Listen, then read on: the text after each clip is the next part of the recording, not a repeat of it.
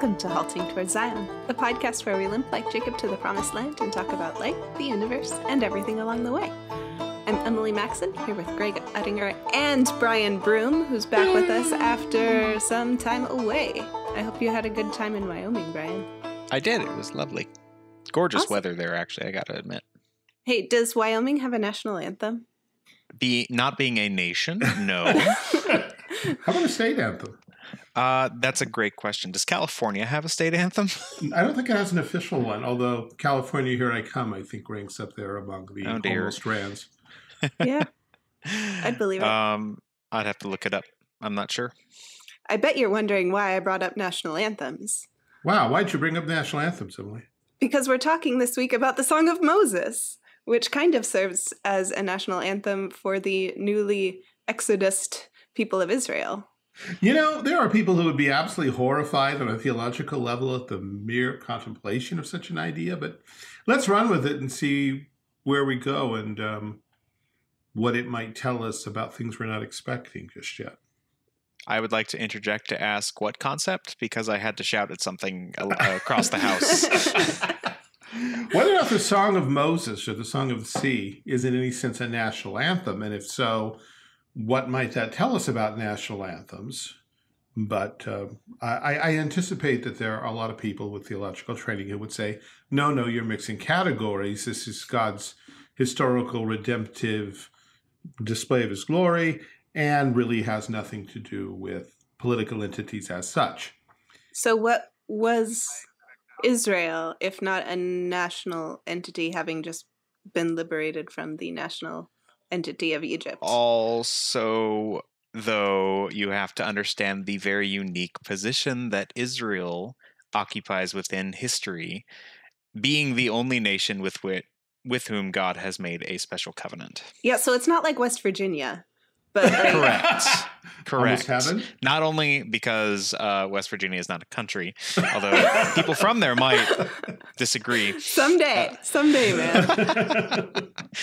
Oh, dear. If Texas doesn't secede, I imagine West Virginia might be the first.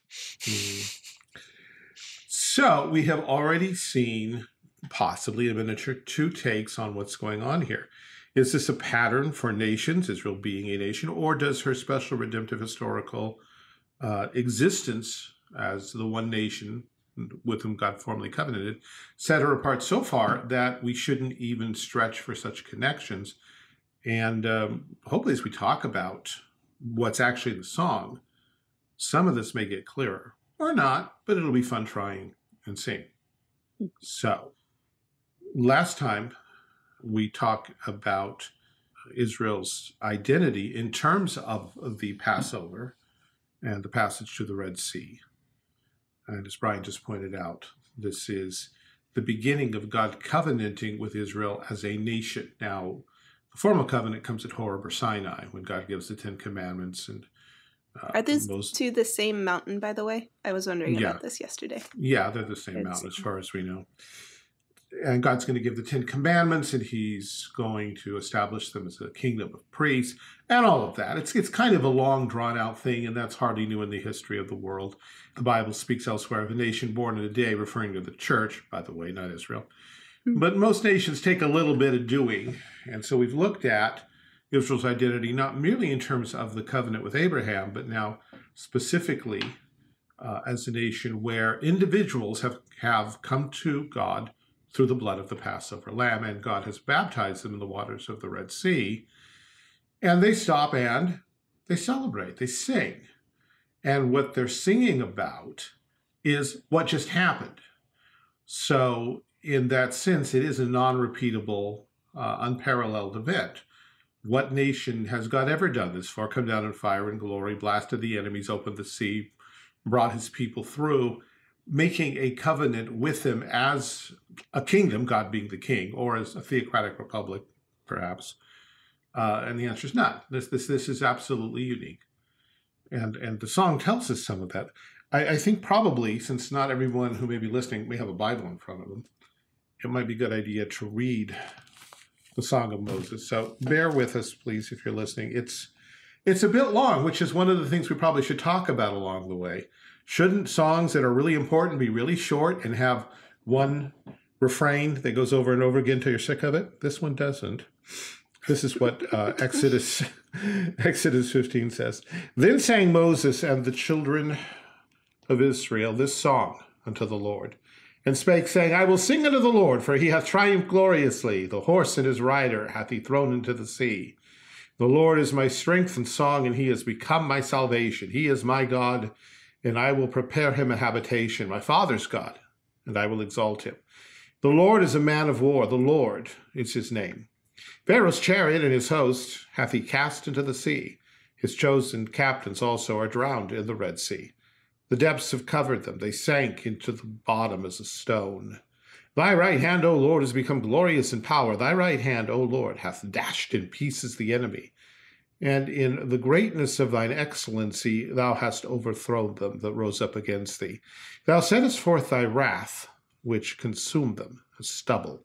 And with the blast of thy nostrils the waters were gathered together, and the flood stood upright as an heap, and the depths were congealed in the heart of the sea. The enemy said, I will pursue, I will overtake, I will divide the spoil. My lust shall be satisfied upon them. I will draw my sword, my hand shall destroy them.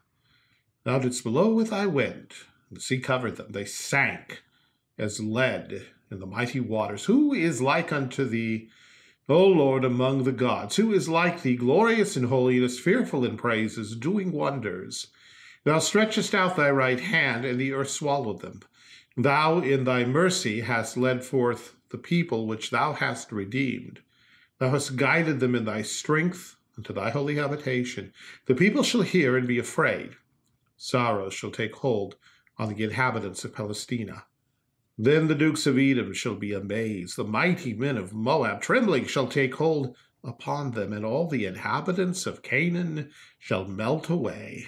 Fear and dread shall fall upon them. By the greatness of thine arm they shall be as still as a stone, till thy people pass over, O Lord, till the people pass over which thou hast purchased.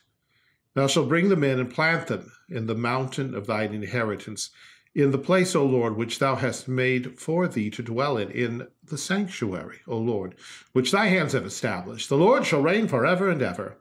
For the horse of Pharaoh went in with his chariots and with his horsemen into the sea, and the Lord brought again the waters of the sea upon them. And the children of Israel went on dry land in the midst of the sea. And Miriam the prophetess, the sister of Aaron, took a timbrel in her hand, and all the women went out after her with timbrels and with dances. And Miriam answered them, Sing ye to the Lord, for he hath triumphed gloriously. The horse and his rider he hath thrown into the sea. Well, I think the first thing that we need to notice is that far from being in any modern sense a national anthem, this is a worship song. Mm-hmm. And I think that's where we need to start. So I would ask each of you, I'm hoping you have the text in front of you or can fake it or have a good memory. What stuck out here? What was memorable for you in this song? The repeated emphases upon the purpose for which God has rescued them. Yes. The redemption of his people, specifically towards the end. I need to look at it right here since I have it open. You will bring them in and plant them on your own mountain, the place, O Lord, which you have made for your abode, the sanctuary, O Lord, which your hands have established. Yeah, that's a little bit of foreshadowing there, because the mountain, Moriah, Zion, it hasn't exactly been something that God has clearly defined at that point. And yet Moses, in writing these words, kind of takes it for granted that there is a mountain that will be God's sanctuary, and it has to do with his reign. So there's huge hints redemptively about what's going on in the future. And that also makes sense, because if all of redemptive history is pointing towards, in some sense, the recapturing of Eden, and Eden is a mountain sanctuary garden. Ooh, yes. You play the biblical theology card. Excellent. I've read Voss. I'll finish Voss someday. Same, man. I have. Oh wow, that's rare that I've finished reading a book neither of you have. I can put that on my bingo card for 2020. Yeah, you get Voss.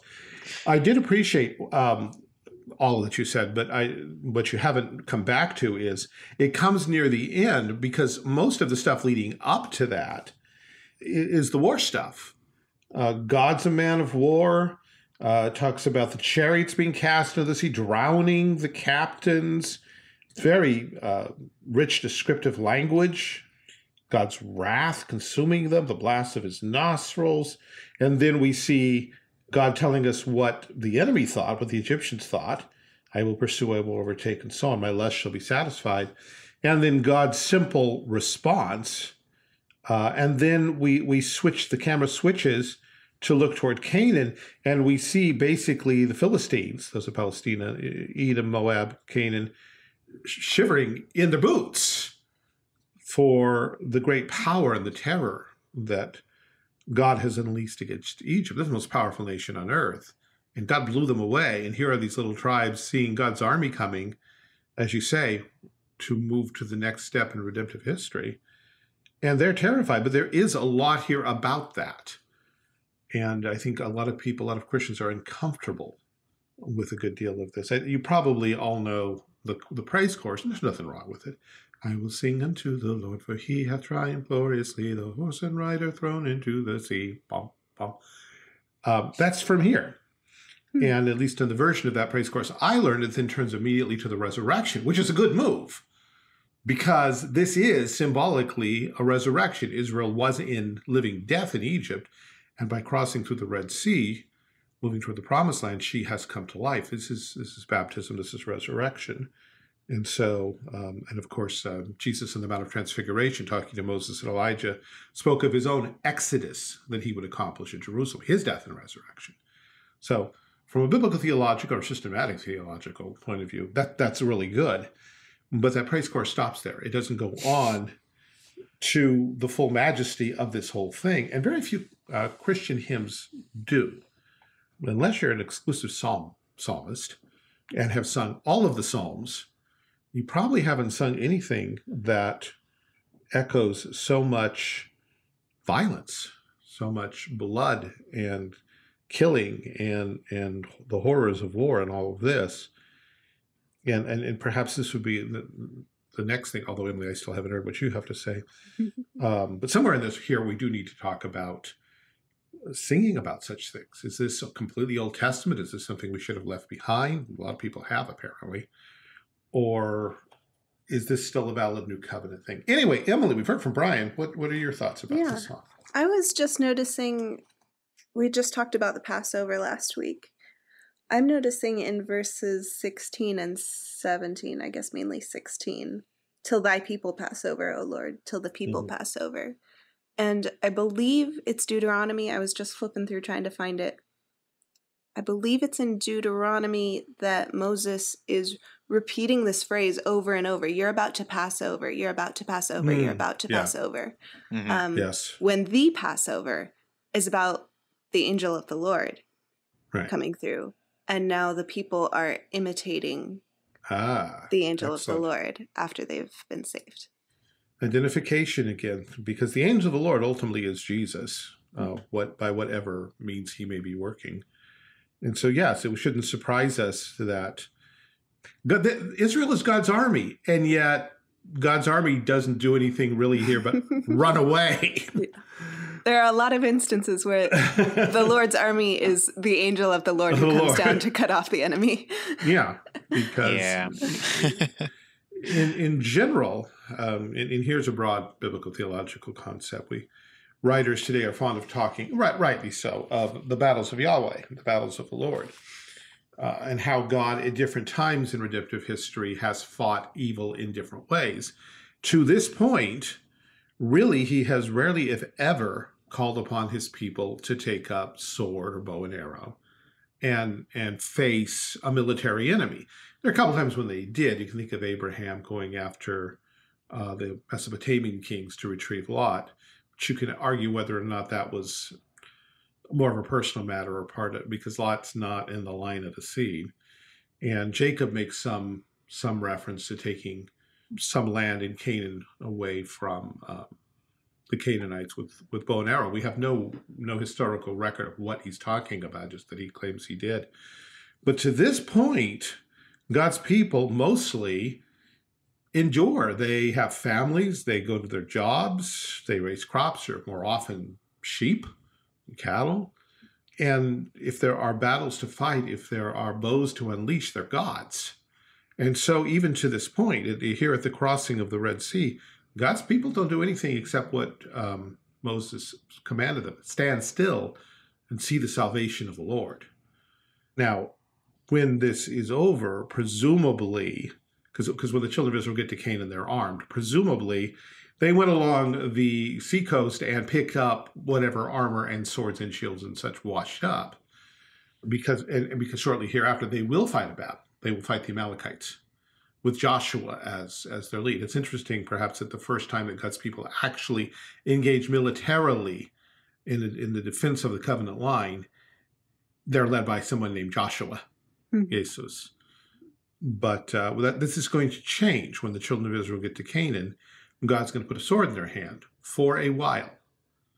But once they've established themselves in the land, they still are permitted to defend themselves, but that's kind of it. Even under the Babylonians, the Persians, they really don't take up swords again until the Maccabean revolt, which doesn't go all that well. And then after that, when Jesus comes, he puts the sword of the Spirit in his people's hands. So the battle goes through phases. And each phase in its time is biblical and God ordained and truly reveals who God is. God does not evolve and change. And, wow, I was so into swords, 1,000 years ago, but I'm just not into that anymore. We've got this new idea going here. Let's work with me here. So we do have to take into account that in this point in history, this time in history, God was slaughtering Gentiles in great abundance and causing others to tremble. Now, one thing that here's the thought. Philistines, Moabites, Canaanites, all of those people got completely wiped out. God had no mercy on any of them, right? I remember one Moabitess in particular. Do you? Who would she be? Ruth. And of whom is she the ancestor? Of our Lord Jesus Christ, by way of David. The king. Now, how about Canaanites? You remember any of them that God had mercy on? I remember Rahab. Wait, whose ancestress is she? The same. The same line. Yeah, same line. Now, Philistines, I don't remember any Philistines in Jesus' line, but by the time we get to David, his little sojourn among the Philistines had netted him some really cool Philistine bodyguards who travel around with him and who helped him fight the battles of the Lord. There's an Edomite as well. Obed-Edom. Oh, yes. Obed-Edom, I think it's a Philistine. I think he's a Gittite. Oh, okay. Because he is the one, speaking of Philistines, he is the one at whose house they park the ark. And when his house is blessed, David signals to recollect the ark. But then all of a sudden, this guy named Obed-Edom shows up among the Levitical genealogies. It sounds like he got adopted into the family of Levi, even though he had been a Gentile. Because, well, we parked the ark at your house and God blessed you. You must be okay with God. I guess you should be okay. Sounds like Peter. Who's willing to forbid baptism if God has given the Holy Spirit to them already? And so we look here, and it looks like God's not going to have any mercy on any of these Gentiles. When we look at the tribal names more specifically, God had a lot of mercy on a lot of people here. Mm-hmm. And although they trembled, they didn't all die by a long shot. This is the whole invasion and conquest of Canaan is something that old and new atheists alike have often condemned. Isn't God being a bit wholesale here, complete slaughter, wiping out men, women, and children? Well, that's barbaric. It's barbaric. We can turn and say, by whose standards are you judging God? But we can also say, and historically, no, that's not exactly what happened. All they had to do was leave. Oh, there is another group, though, that we haven't talked about, the group of Canaanites. They were Hittites, actually. Oh, yes. House of Gibeon? The Gibeonites, yeah. They cheated. They came dressed up as ambassadors from a long way off. Said, we've heard about you and your God, even in this far-off city we live in, and we've come here to make peace with you. Well, how can we do that? You might be neighbors. No, see, these clothes were new. Now they're falling apart. These wineskins had grape juice, and now they're bursting from the alcoholic involvement here. What country did you say you came from? Oh, one very, very far away. Yeah. You've never heard of it. We go to a different school. Yeah. And yet God, and here's something, God not only saved these people, I mean, they were committed to bondage. Joshua's verdict was, well, then you're going to be servants to the tabernacle forever. And they said, sounds good, us, boss. That's a good deal. Yeah. Cool. And we don't die. Awesome. Yeah. And so as late as the Restoration, when some of the priests had lost track of their own genealogies, these people, they're called Anthems by them, still could trace their ancestry all the way back. And there's something in this that goes back to Noah, when he promised that, the words to Canaan, a servant of servants shall you be. Mm-hmm. God loving to be marvelously ambiguous. Does that mean the lowest of servants, or does that mean the best of servants? Well, it kind of depends what you do with how you receive it. You submit to it in faith, in which case the descendants of Canaan, these Gibeonites, become God's own household servants in his temple, his palace, his tabernacle, while as others were chased from the land, or if they stayed and fought, died. But it's God's land. He's the sovereign landholder, and they had plenty of warning. In fact, they got an extra generation.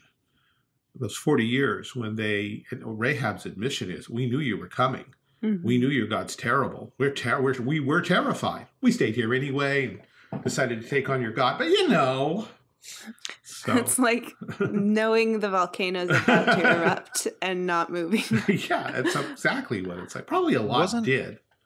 Yes, wasn't the tribe, the Gibeonites, were they not also the only servants of the tabernacle at one point in the history of the kings to actually remain loyal to Yahweh? Or am I misremembering? I would need something more specific. I need to look that up. I'll make a note to do that. Okay, cool. That's not enough. I need more information. You may well be right. You're not asking the right questions. Yes. What else do you see here that we should take note of out loud? It says Moses and the children of Israel sang this song. Spontaneous, together composition, or planned in advance? I'm going with planned in advance. That I don't know if they use photocopiers or what to make sure everyone or used a projection screen. I don't know how suddenly everybody knew the song. It doesn't necessarily mean that same second they burst out into song as one would in a Disney musical. But it does seem to be prophecy and presumably therefore the work of one man. But if you side note, a number of songs in Scripture seem to come to us rather quickly at a crucial moment. But I think in each, you can think of the song of Deborah, the song of Hannah and of Mary. But I think if you look at each circumstance, it's a safe assumption that these people had been meditating for some time upon God's previous revelation and how it might apply to what's going on in their lives at that point. Mary obviously had been studying the Song of Hannah.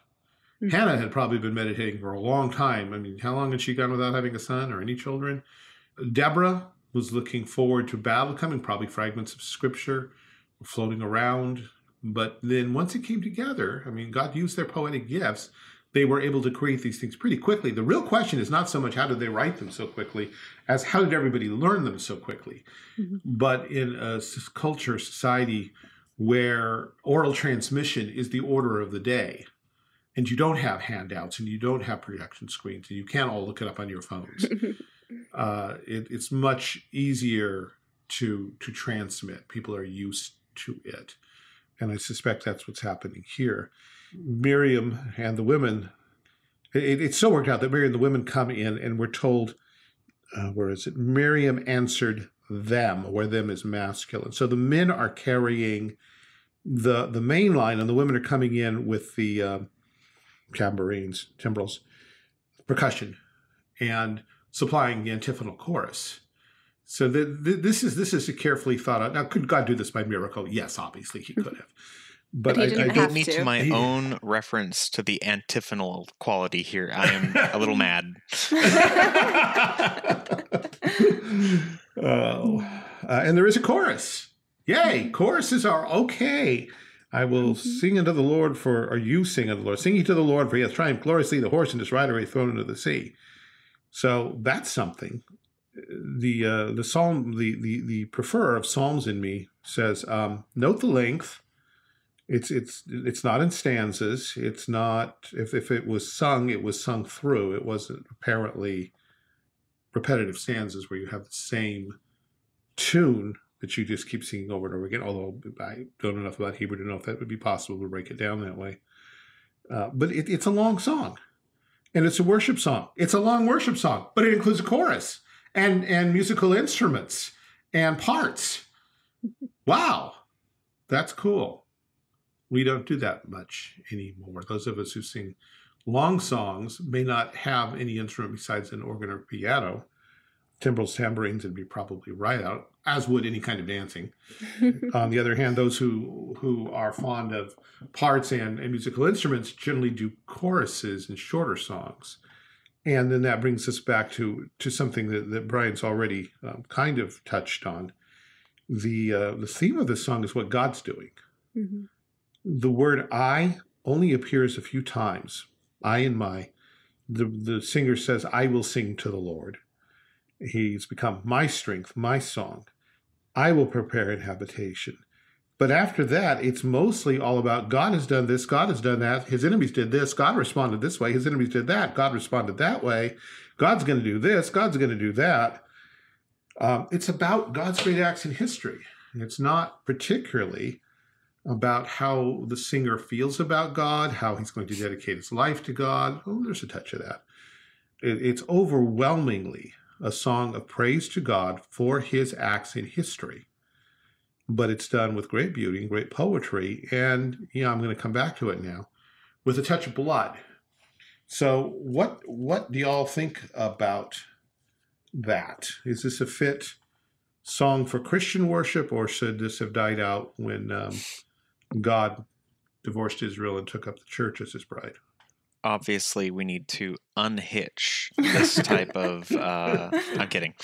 Get out of here, Bryan. No longer welcome here. Marcian liked this comment. So this will get a little bit into my own personal views regarding specifically the imprecatory psalms, but there is absolutely a time and place for the church to sing about and even pray for the destruction of God's enemies. So that's more or less my opinion. I can say amen to that, but I sense that you want to. I would like to nuance it. Yeah, go ahead and nuance it. And this is slightly off topic, so I'll make it quick. When it comes to imprecatory psalms, I don't think that we should start replacing God's enemy with names. Yeah. Yes. There are people who do that. It's a little presumptuous. And I also think it's a little bit wrong-headed, because if we're looking at Scripture as pointing towards Christ, and we can see, the wicked garner this punishment from God, this displeasure, and we realize that that's the same displeasure that Christ underwent on the cross, and then we put someone's name into the place of the wicked when Christ might have paid that price for them. Right. It's incredibly presumptive.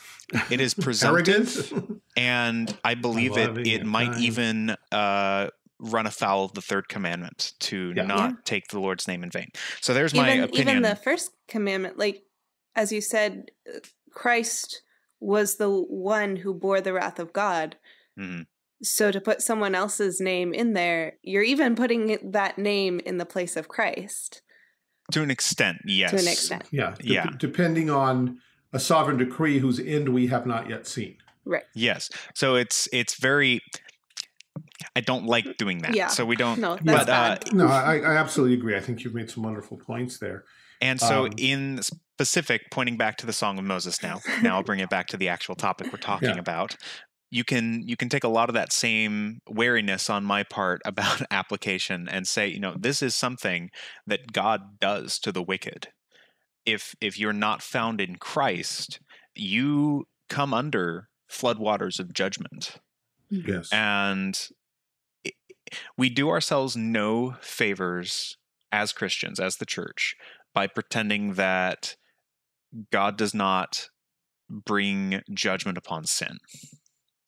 And so to only sing things about the happiness and the warm and fuzzy feelings we get from the Spirit or from recognizing our own Savior without acknowledging, hey, that warm fuzzy feeling comes from being rescued from something horrible.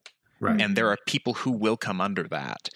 Yeah. We miss the point of the gospel itself by lack of emphasis on all of its parts. So the Song of Moses is, in that sense, then, a gospel song. It tells us what God does for his people, not only specifically the nation of Israel, but all people who are of Israel and grafted into the root of Abraham. And what the enemies of the seed and those in the seed will undergo as well. And so it is something that we should not avoid or ignore or downplay. Mm-hmm. Whether that means we sing the Song of Moses every week, we don't. there's probably a lot not of other the things way. in Scripture we can sing too. It's the wrong overemphasis now, but it is still something to emphasize and to recognize the importance of.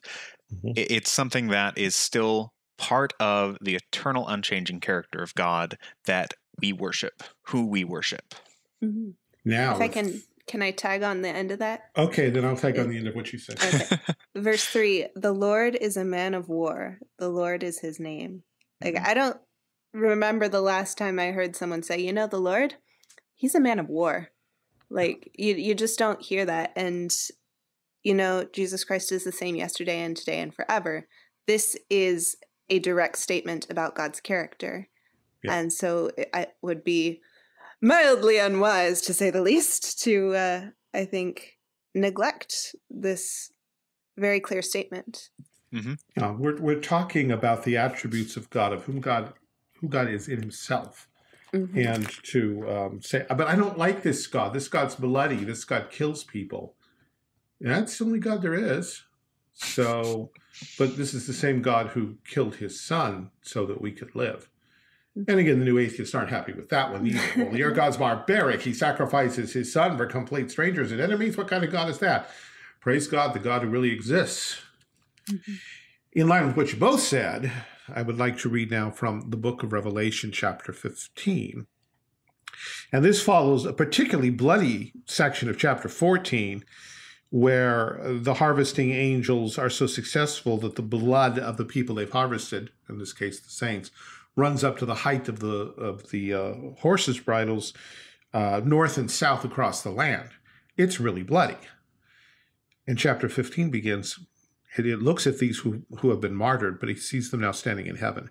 I saw another sign in heaven, great and marvelous, 7 angels having the 7 last plagues, for in them is filled up the wrath of God. God has bottled up the blood of the martyrs and turned it into vials to be poured out, vials that contain his wrath. And I saw, as it were, a sea of glass mingled with fire, and them that had gotten victory over the beast, and over his image, and over his mark, and over the number of his name, stand on the sea of glass, having harps of God. And they sing the song of Moses, the servant of God, and the song of the Lamb, saying, Great and marvelous are thy works, Lord God Almighty. Just and true are thy ways, thou King of saints. Who shall not fear thee, O Lord, and glorify thy name? For thou only art holy. For all nations shall come and worship before thee, for thy judgments are made manifest. And then he sees the tabernacle open and 7 angels coming out with the vials of the last 7 plagues, which they pour out in chapter 16, which is another remarkably bloody section of Scripture. But in the heart of these two bloody sections, we have a reference to the Song of Moses, but it's no longer just the Song of Moses. It's the Song of Moses and of the Lamb. And although it's supposedly the same song, the words are completely different. But the tone is much the same. It's praising God's works, great and marvelous, just and true are your ways. People are going to fear you, and all nations are going to come and worship before you because your judgments are manifest. That's the same thing that Moses and the children of Israel sang about. So, amen to what you both said about the song revealing the attributes of God, being about God, not about us. And I'd like to hop back, Bryan, to what you were saying, because I think it was involved in the point I was making earlier. We look at this and we see Canaanites and Philistines and Moabites. We don't see and Bob and Sam and Fred and Ted and Ned, because if that were the case, and Ruth, oh wait, she's special. The inclusion of these broad categories does not mean that God doesn't have people here. These are God's enemies, but not all of them, not every single person. Some of these are his elect. And the wrath that God pours out on the world will either touch the world or it will have been borne by Jesus Christ. It's the same wrath. And I think that was a marvelous point you made, Bryan, that it's not for us to decide who's in Christ, for whom this wrath has already been absorbed, and who stands outside of him. But it does mean when we pray against God's enemies, we're praying one of two things: either that they may be found in Christ, that they'll be converted, that they will in that sense be slain, as Saul was on the road to Damascus, and raised again in newness of life, or that God in the end, in his way and time, will temporally and eternally judge them, either repentance or destruction. But the verdict is in God's hands. And it'd be very presumptive. Just as we teach our little children, don't tell people to go to hell. Well, neither should we. Yep. Yeah. I was on that topic. I was just talking yesterday or the day before with a friend about why a character like the Punisher from the Marvel comics is so popular among people. And it's entirely because they don't have this concept of an eternal and lawgiver and just eternal judge as well. So, somebody fools the courts, you have to have this vigilante person who comes out and enacts blood justice on them. Yeah. Right. Because what do you do when the justice system is unjust? Exactly. Yeah. Well, as Christians, we say we appeal to God to judge. Yes. We don't become costume vigilantes swinging from bat ropes and such. They make fun stories, but we don't do that. Now, this opens up an entire another line of discussion that we probably should have sometime, but I want to just hint at it so it's on record. I haven't followed Punisher enough, but I know the type of character because both DC and Marvel have their share of them. And in fact, it goes back at least to Batman and Superman, who were very much vigilantes when they first came out, breaking laws and ignoring all of the normal civil rights and such that people might have. But what we have seen in the late 20th century, now on into the 21st century, certainly, is that the bad guys are really bad until they're not. The moment the bad guy does something really good, like save my best friend or risk his life to save a little girl, the save the cat moment, well, now his existential choices at this moment make him a good guy. And now rather than try to bring him to justice, we put him on our team. Yeah. And he becomes one of us now. And we like that he's exempt from the rules because we need him. And he's become our pal, and we may even ourselves help cheat the justice system when they come after him. Because but he's done so much good. And if anybody's watched Blacklist, here's one Raymond Reddington comes to mind. And there's much in not only comics but in Hollywood that's followed this line of making us sorry for the evildoer because he's decided to do some good things now, and somehow because he is what he is at the moment by his existential choices, the past no longer matters. Maybe he owes some restitution, some money, or I'm sorry to somebody someplace, but fundamentally he's a different person now because of the choices he's making. You make yourself by your choices. It's like a stakeless repentance motif. Yeah. And so we are being taught by the media that there are no absolutes, that justice is relative, and that to say, well, yeah, he did some really good things, but being now truly repentant, nonetheless, he will turn himself over to justice now, right? Well, no, because they would execute him. Yes, they would. That is what justice demands. Paul stands before the Roman governor and says, if I have done things worthy of death, I refuse not to die. Mm-hmm. It's the Christian motif system worldview says that if you've committed crimes and you're sorry, you repent, and God has changed your heart, you turn yourself in and you submit to justice and you testify against yourself. I'm sorry, I just went blank. What's the word when you say I did it? Confess. Yeah, you confess to the crime. I mean, it's Philemon and Onesimus, right? Yeah. Onesimus is his heart has changed, and he doesn't say, well, I'm free, I don't need to go back to my master. Paul says, yeah, you kind of do, actually. Now, how he treats you on the other end, that's up to him. But you are bound by God's law order in the meantime. And so we've become very good at liking stories where the bad guy, by his choices, regenerates himself and puts himself beyond the demands of justice. And yet we still, and then he can become a vigilante going out after other bad guys who aren't sorry yet. We've got a really screwed up concept of justice that we need to start working on. Yeah. Maybe this is some kind of contribution to thinking through these things. There will be an episode on tangential, highly related topics. There will be. Forthcoming. And we're getting to the 10 Commandments, and I assume that they will all have some tangential things here and there that will lengthen this podcast as long as it needs to be lengthened. Yeah. One thing that jumped out at me about the imprecatory Psalms lately was that there's a place for this anger, but you notice what it is it's a psalm. Mm-hmm. You're taking that anger and you're communicating it to God, not to anybody else, not just going off, not to your troops as they're arming themselves. Right. It's but I love that God included these psalms to say you crave justice, and that is healthy and good and righteous, and don't softball that. That's real and it's good. Mm-hmm. No, without justice, the cross is meaningless. In fact, it's a really bad joke. Mm-hmm. Very horrible joke for the father who sacrificed his son. So these are things we, in this podcast, we will keep coming back to. Mm-hmm. One God. God is one. And we don't get to pick and choose what parts of God we like, because he has none. He is himself. Now, taking this back to the beginning and our quibbles about national anthem, obviously Israel stands apart. I don't know of any nation, I may be missing something here, but I don't know of any modern nation that has a worship song as its national anthem. Nor does any nation have the kind of covenant that Israel had with God. All nations ought to serve Jesus Christ. Psalm 2 makes that very clear.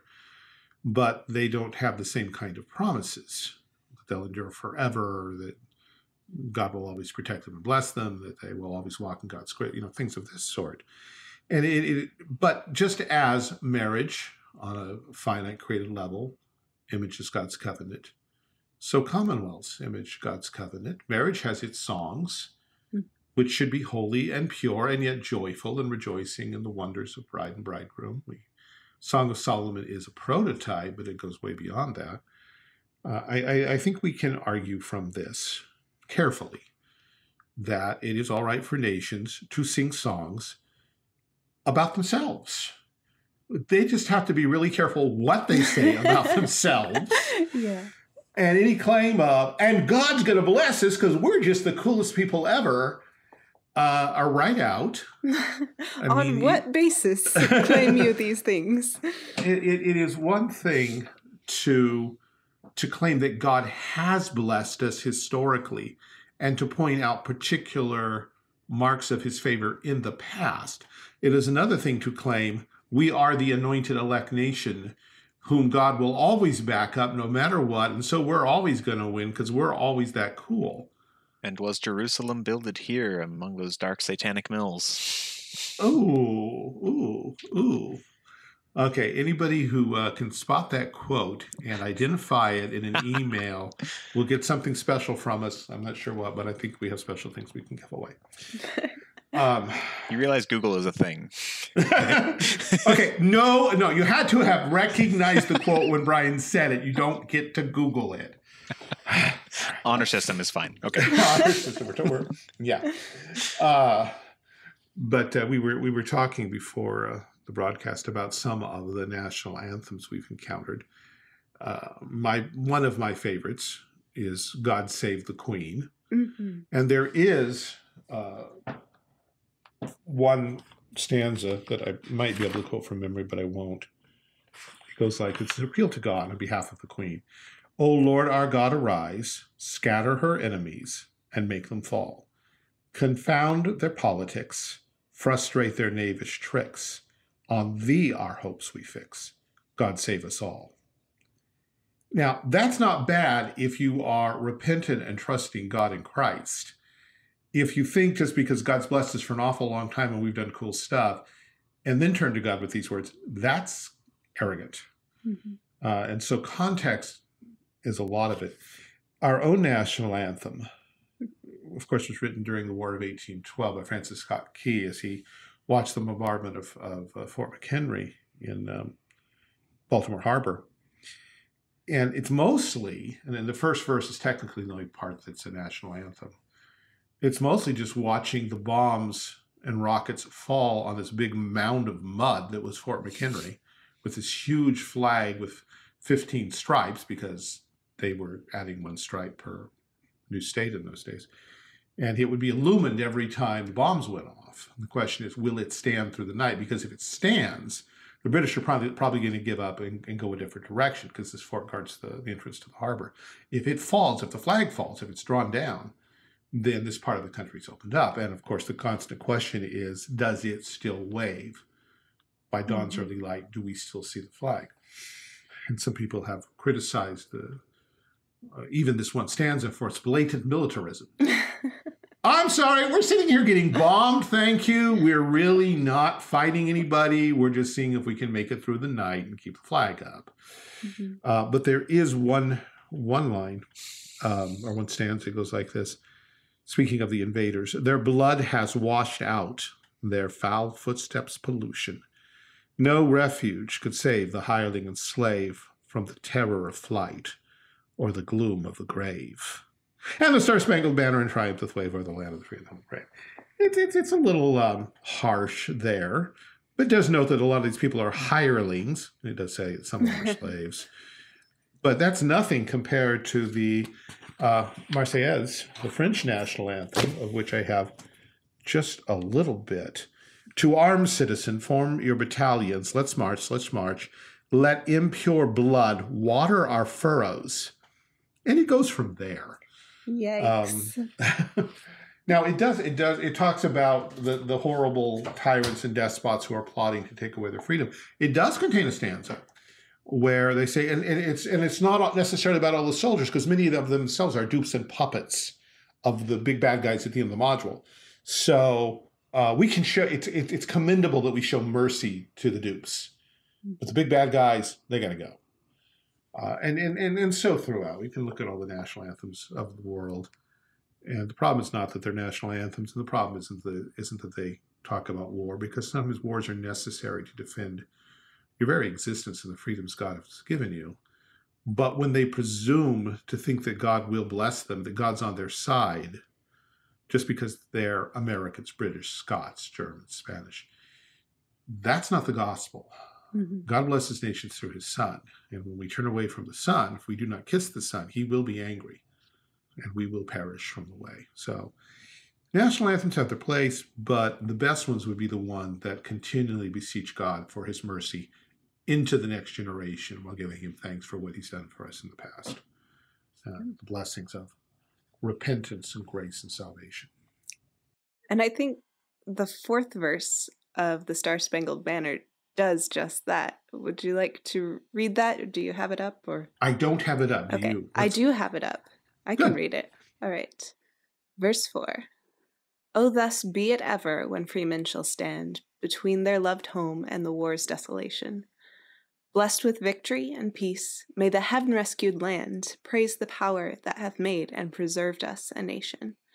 Then conquer we must when our cause it is just, and this be our motto, in God is our trust. And the star-spangled banner in triumph shall wave o'er the land of the free and the home of the brave. I had forgotten. And those are wonderful words. When our cause, when it is just, and our motto must be in God is our trust. On those conditions, we can ask for God's blessing. When we fail of those, we get cocky and we get in trouble with God. Not a place to be when you're at war. Yeah. And of course, there's always the caveat that just because you win in battle doesn't prove that your cause was just. No, there's a little bit of a poetic justice in what Francis Scott Key wrote. One other quibble that I could make but won't is the power, which of course is capitalized. Oh, it'd be easy to say, oh no, not another deist. Well, actually, no, he wasn't, because he wrote a hymn. Lord, with glowing heart we praise thee for the bliss thy love bestows, for the pardoning grace that saves me, and the peace which from it flows. Help, O Lord, my weak endeavor, this dull soul to rapture raise. Thou must light the flame, or never can my heart be warmed to praise. And it goes on to talk about the light of hope revealing the blood-stained cross. Francis Scott Key was an evangelical Christian. And like so many of the time, he borrowed the language that was popular in the culture, speaking of God as the transcendentalist and of the power. But we must not misread him there. He's talking about the triune God in Christ. So are there better songs that we could have picked as a national anthem? Well, you can think of America the Beautiful. No. Please, no. Oh, that's right. This Land Is My Land? I would prefer This Land Is My Land to America the Beautiful, frankly. First of all, let's deal with both of those, because interestingly enough, those have both come up lately for me. America the Beautiful. Yeah, I remember mentioning the Alabaster City thing. But God shed his grace on thee and crown thy good with brotherhood. Now, you didn't like the Sea from Shining Sea part, as I recall. I got stuck back with crown thy good. That would involve us having any? So, that's not... God, look at how good we are. Okay, we lost that one right there. Let's stop singing. It goes downhill. It's a bad song. I will die on this hill. And then, Bryan, This Land Is Your Land. When I grew up as a kid, I assumed that was an ancient folk song because by the time I was in 5th grade, I knew it. Everybody knew it. I didn't know that it had come out like a couple years earlier. Well, who was it? Was it Arthur Guthrie? Woody Guthrie, I believe. Woody Guthrie, who wrote it. And this from my girls who are now fans of Bakersfield country music. Apparently, it was from the Okie. It was written out of the Okie tradition, who, when they moved to California, were frowned upon because you're intruders in our territory, and they're saying back, no, this land is your land and it's my land, all of it. I can go wherever I want and live wherever I want. So it's an anti-Dutch immigrant, or the So there you go. We could do the other America, the one that's set to the tune of God Save the Queen. How's it go? Yeah. There's a whole apocryphal story about this in the Revolutionary War. I can't remember the name of it, though. My country 'tis of thee. That one. Sorry, I completely blanked. Sweet land of liberty of thee I sing. Okay, I'm singing about this land and its full liberty. That's not too bad. Land where my fathers died, land of the pilgrim's pride, from every mountainside let freedom ring. It's fairly innocuous. I think it gets better toward the end. But I got no problem with the Star Spangled Banner. Yes, it takes an operatic voice to do it well, but we have enough of those. We can find enough to fill in at ball games and things. And at high school graduations. There are some people who have tried. The best one I remember was Renee Fleming, who is an actual operatic soprano, and she came out and did it, and it was amazing. And our school still does it at graduation every year, and I do not apologize. Well, I'm guessing that it's about time to do recommendations. It is. And David has informed me that I am going first this week because I don't go first with recommendations. So, thus saith the producer. My recommendation is going to be the album by Andrew Peterson entitled Behold the Lamb of God. It is a Christmas album that is a recording of his annual Christmas concert, and it spends like most of the show in the Old Testament, and it's wonderful. Do recommend listening through in order. Just don't just put it on shuffle. There's an arc to it. Is that like putting Messiah on shuffle? Oh man. No. I used to think I did not like Handel's Messiah. And then I was in choir and we finally sang it all the way through from beginning to end. I was like, oh, it makes sense now. This isn't just awful. This is magnificent. So order does make all the difference. We've been talking about how important chronology is, right? Yeah. Follow the story in order and it's great. Same with Handel's Messiah. Same with Andrew Peterson's Behold the Lamb of God. He's kind of a folk style singer. So if that's not your cup of tea, give it a chance. You might like it. I love Andrew really enjoy Peterson. it. Yeah, he's super great. And that album is really good too. Yeah, it's just been nominated actually for a Dove Award. Remember Dove I Awards? just saw it won. Unless that Did it? I don't know. I don't know when the Dove Awards are. So Yeah, me either. I didn't know there were Dove Awards anymore. Yes. All right. So obviously not our strong point. Bryan, what do you got for us this week? I'm choosing from 3, and I'm kind of trying to decide which one to recommend because they're all Flip very a coin, good. a 3-sided coin. A 3-sided. Hear yourself. I will No, go all with. coins have 3 sides. That's right. In any case, oh, it landed on its edge. Perfect. So this week I'm going to recommend broadly the theologian Vern Poythress, but then specifically the book by him that I'm reading called Redeeming Mathematics. Yay. Oh, I have that. Which I have is been meaning to read that for ages. phenomenal. I'm about halfway through now. And there was one chapter where I was just having a lot of trouble tracking his argument because I am not as good at math as I used to be. But there's really, really good stuff in there talking about how mathematics is an outflowing from the self-consistency and nature of God himself. And specifically how a theologian can actually draw out mathematical principles from recognizing there's one God. Cool. We start with one. Yes. And then we have the principle of addition because the Father begets the Son eternally. And now you have 2. And then, from there you can add infinitely, but you've set the pattern with 1 + 1 = 2. Well, if we add 1, then you get 3, and then so on and so forth. And what was the chapter I just read yesterday? It was about multiplication and how there's proportions and area and cubic area, whatever. Volume. Thank you.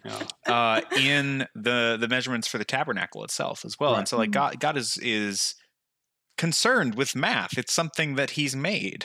It's something that is a function and part of the universe he's created. And it's been really, really cool to read through this. And the first chapter, I think he specifically says, like, you may have read this first paragraph I wrote as, a non-believer, and you may be wondering, oh, great, he's going to be talking about God every chapter. He's like, well, yes, I am, because I'm a Christian, and the world is made by God, and math is a part of that world. So just try and put up with the things you don't like hearing about for a bit to get to the subject of what I'm talking about specifically. And then he talks about God pretty much every chapter, and it's been really good. So that's my recommendation. Vern Poythress, Redeeming Mathematics.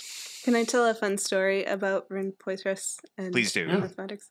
I have not read this book, but I've read, I think, a short essay on the topic. And I don't know, I'm not a math major. I wasn't one in college. It's not my thing. I like math, but I didn't pursue the theory of mathematics or the philosophy of it very far at all. So this one essay that I read, like, kind of informed a lot of the thoughts that I do have about the philosophy of math. And one of my friends once was like, Emily, you might be like one of the strangest friends I have. Like, I have some strange friends, but you're up there. And I'm like, what? You know, I don't understand. Just like, thanks, you know? And I'm like, but why? And they're like, you see, people ask you a question like, what is number theory? And you're like, the Trinity. And then you go on from there. I'm like, I guess that's fair. That is a fact. So that's my fun story. Nice. My recommendation is guarded because I haven't read the whole book yet. I've just read something in the middle. But I was there's a story behind this. My wife left a children's book lying around about the voyages of discovery. And in passing, this little book is aimed at probably junior high or maybe a little younger, made some remark about how Christians had destroyed the library in Alexandria in 391 AD. Wait a second. Yeah, that's kind of what I said.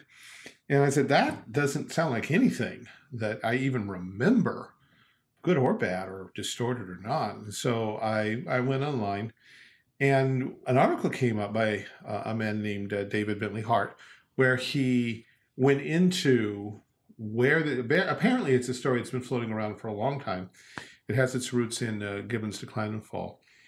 And it's a complete lie. It's completely made up out of a passing reference that Gibbon makes that isn't even anchored in what was really going on. And it's this is one of the situations where we actually do have accounts on both sides of what happened, both from the pagan and the Christian, and they're consistent with each other. And basically, first of all, the library at Alexandria was gone by 391. Two, we're talking about a particular pagan temple that had been revived that may or may not have had a library at that point.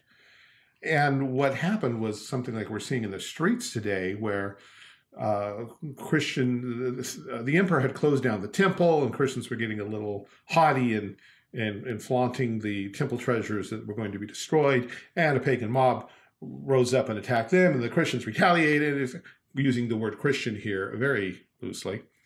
And when all was said and done, there was no library destroyed. There may or may not have been some books burned inadvertently, but this was not an attack on learning or a display of Christians' hostility toward classical education or thinking or rationality or anything like that else.